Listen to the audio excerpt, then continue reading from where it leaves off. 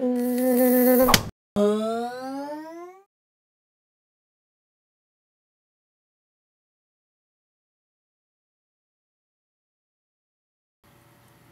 calculate an RF value, you need to know three things from your TLC plate. First is the location of the baseline, or your starting point. Second is the location of your sample after running the plate. And third is the final location of the solvent front. Your RF value, then, is just a ratio between the distances traveled by the solvent front and the distance traveled by your sample. These can be measured simply using a ruler.